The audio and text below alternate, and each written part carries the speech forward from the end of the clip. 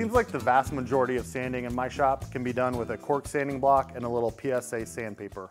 But there's always these odd jobs that require a little more ingenuity. So I came up with this belt sander for sanding round and odd shapes. It's made from a 4" by 24" belt from an old belt sander.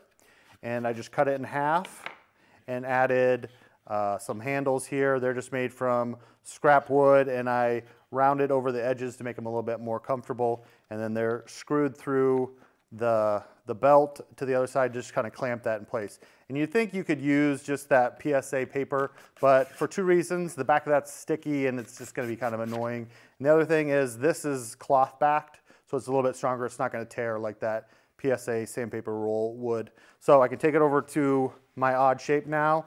And this is just going to make sanding odd shapes and round pieces a lot more comfortable and a lot more convenient.